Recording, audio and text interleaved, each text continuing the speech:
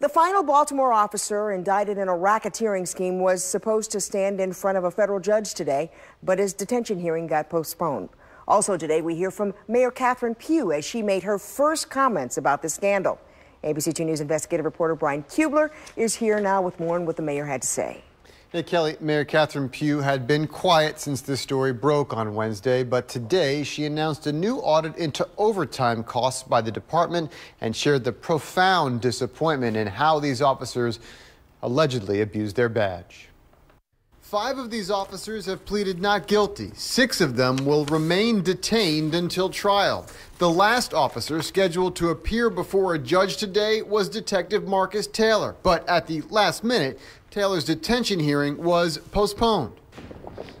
But neither his family walking out of the courthouse nor his defense attorneys would provide a reason. Still, it signals the final lines of a dizzying first chapter in a scandal implicating the police department, a special task force, and the state's attorney's office. This afternoon, it was punctuated with the first remarks from City Hall. We in the city believe that whether you're wearing blue jeans or a blue uniform, that we can't have this kind of activity occurring in our city.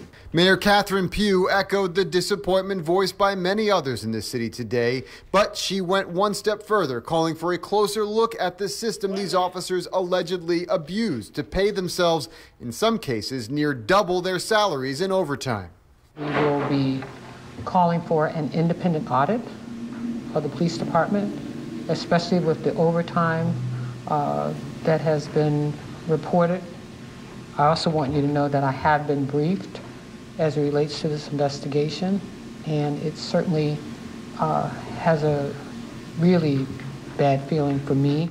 The mayor says this hurts because it flies in the face of the reform efforts by both the police department and the Department of Justice. This is a necessary byproduct of rooting out corruption, but she says it is still painful for citizens of Baltimore to see. You can't help but feel for the citizens of our city because this is our money. I mean, this kind of activity infringes upon the people who live in our city, who want police to protect and serve. This is why we're under a consent decree. The mayor calls this investigation and subsequent cases a step in the right direction. As far as that audit is concerned, the mayor's office says to expect more details on that next week.